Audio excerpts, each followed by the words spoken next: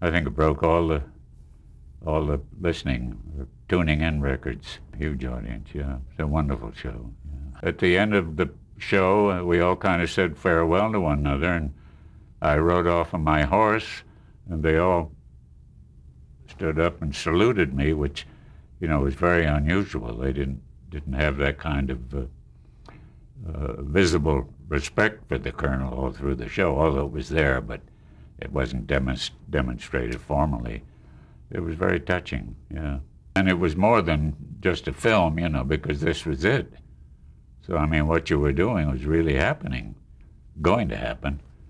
So it was a very profound moment, episode. Yeah, I think we all felt that a lot. Because it was hard to say goodbye to M.A.S.H. I could have done it for another 10 years, and I think most of the people felt the same way. Maybe not Alan. He had other fish to fry, but most of us haven't gone on to anything that would equate M.A.S.H.